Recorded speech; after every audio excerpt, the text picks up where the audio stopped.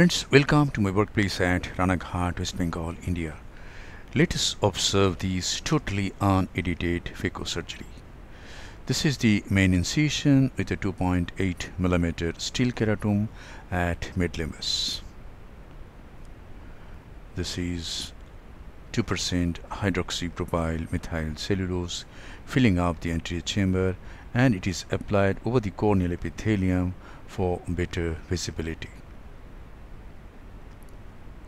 And now a side port is made about 3 clock hours away from the main incision on the left side, and only one side port has been made in this case. Now capsular access is done with the Utrata forceps. A capsular tag is raised. This capsular tag is guided anti-clockwise all around to get an adequate sized rhexis of about 5.5mm. Hydrodissection is done with 27 gauge cannula and BSS. You can see the fluid wave going to the opposite side. The nucleus is mobilized. And now again the antechamber is filled up with visco. And now the phaco needle is used to emulsify the nucleus. Here the phaco needle goes with its bevel down. Some superficial cortical lens matter is removed.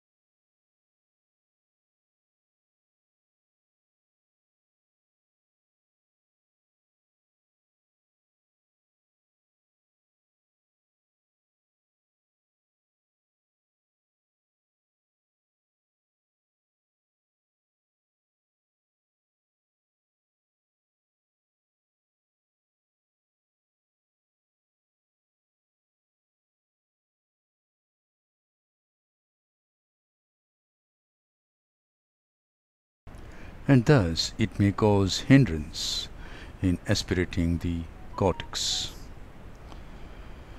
And now here goes the coaxial irrigation aspiration device. This is very fast. I can remove the cortex very fast, very easily with this device. The subincisional cortex also can be removed by this device, but in this case I'm going to use the 23 gauge Simcoe through the side port and removing this cortical matter.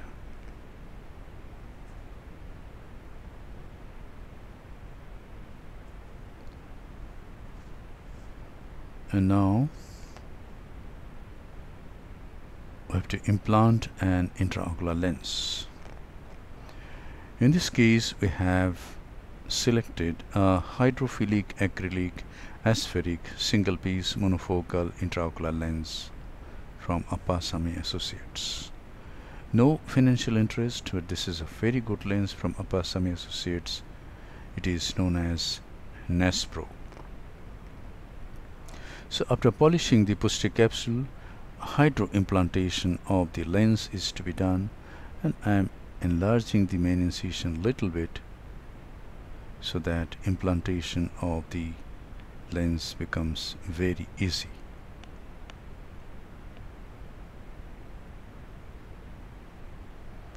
Yes, the lens has gone into the capsular bag.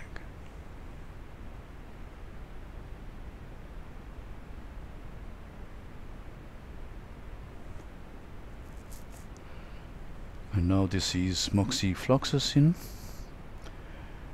And now the side port is closed by hydrating corneal stroma on either side of this stem incision. And this is the final lavage of the anterior chamber. At this time, whatever visco remains stuck to the corneal endothelium is removed. The anterior chamber is formed very nicely.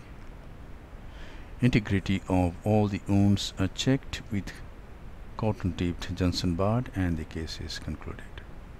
Thank you very much for your attention. Hope this video will help you in developing your surgical skills. Be a great surgeon and serve your patients with love, respect, empathy, and great surgical competence.